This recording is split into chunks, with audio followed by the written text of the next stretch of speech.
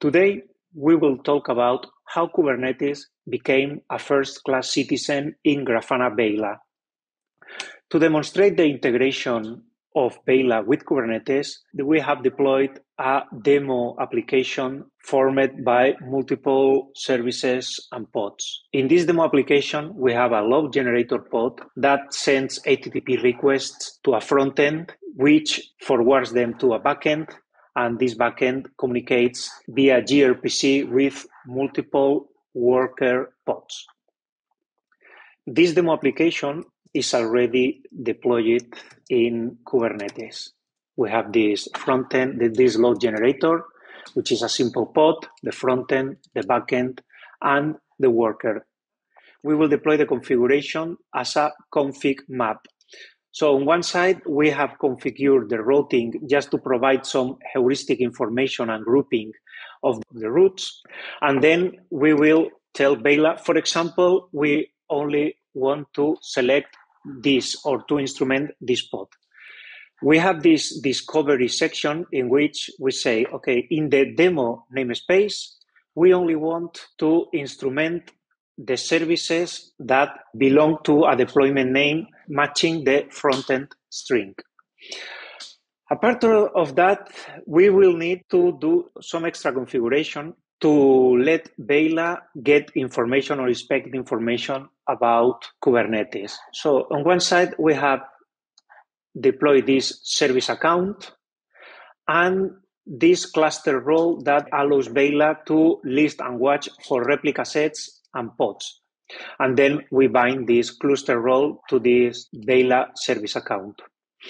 Then we can deploy Beyla as a daemon set. So for that, we need to specify that or the service account that we use to deploy the daemon set is this Beyla service account that has been bind to this cluster role. It's also important to let Beyla to access the host pit. As it is deployed as a daemon set, it is able to access to every process deployed on that daemon set. The configuration file with the discovery configuration is mounted as a volume, and then we specify that this configuration can be accessed there. We need also to enable the kube metadata, and here we provide the Grafana OpenTelemetry exporter information. This is the endpoint and the headers with the authentication, which have been deployed as a secret. So let's deploy Beyla.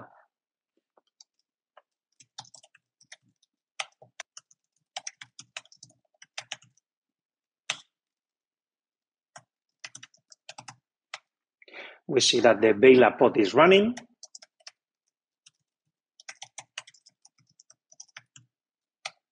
We can see that, for example, in the logs of Beyla, Beyla found a process in front end. It is the only process it is instrumenting, because we say that we only wanted to instrument any process belonging to the front end pod. So Beyla should be already sending information. If we go to Grafana, we will be able to see these traces here. We only see the front-end traces. You can also see how this service is visible in for example, in the application observability plugin. If we go to the service map, we can see this front-end demo service. So we were able to configure Beyla to select only a subset of the running services. So let's try to remove this restriction and instrument all the processes in the demo namespace. We only have the services for this demo application, the front end, the back end, the load generator, and the workers. So let's redeploy Beyla.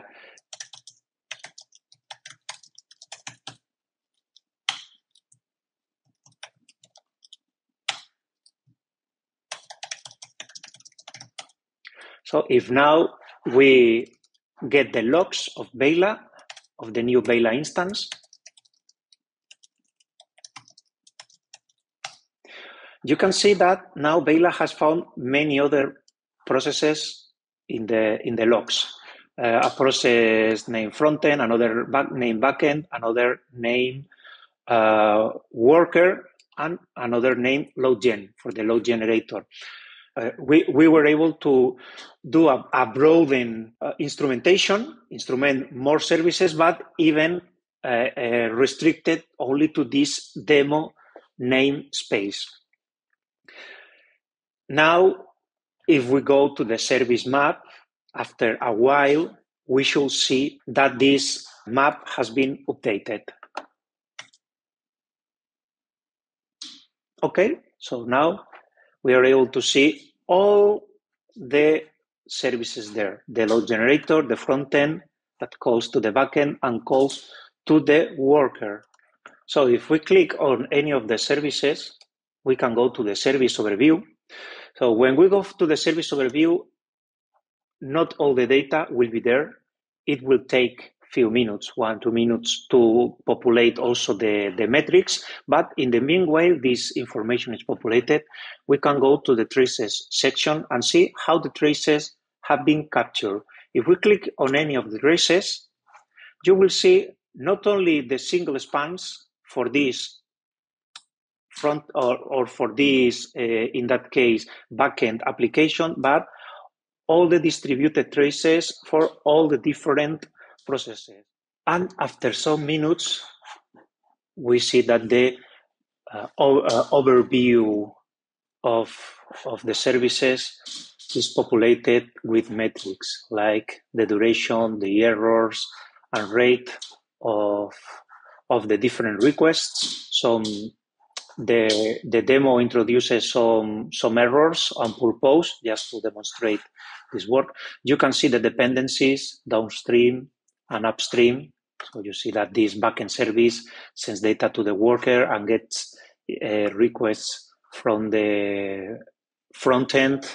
You can see the operations and the duration. Thank you for your attention. Feel free to visit the Grafana Beyla documentation site for more information about how to make Beyla to work with Kubernetes and other topics.